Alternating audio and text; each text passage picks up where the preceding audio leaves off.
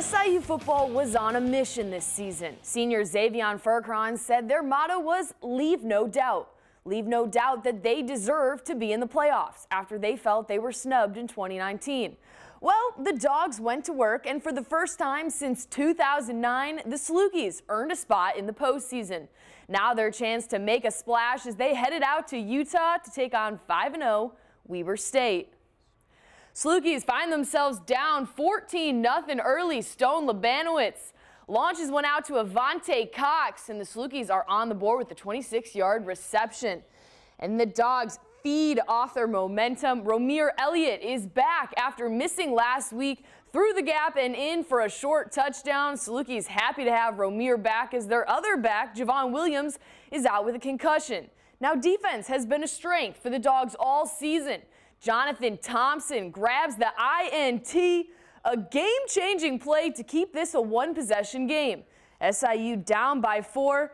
And how about this special teams play? They've got some tricks up their sleeves. Nico Gualdoni, instead of kicking, throws it to a wide-open Cole Stewart for a touchdown. And finally, SIU has their first lead of the game.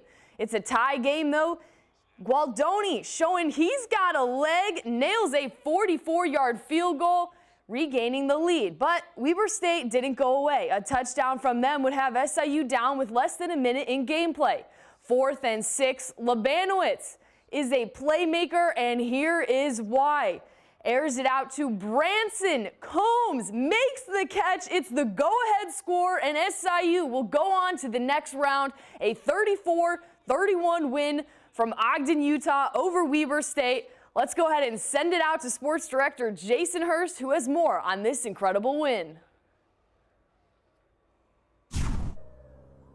Kendra, huge win for the Salukis. Again, 34-31. Coach Hill was very emotional after that victory, and he said it might be one of the biggest in school history. But what he's proud of is the guys that have been with the program since 2016, fifth-year seniors. But you talked about that throw from Stone.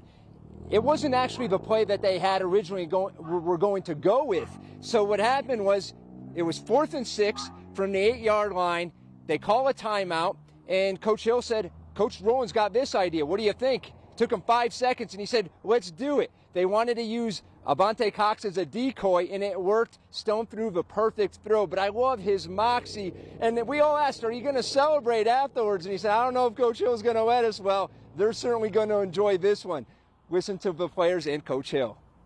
I mean, too many emotions.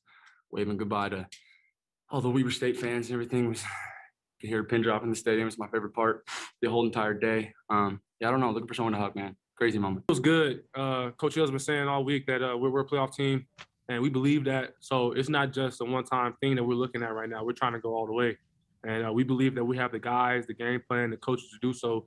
So it's just very exciting for us to get out there again next week and do what we did. There might be much business going on the trip home, that's for sure.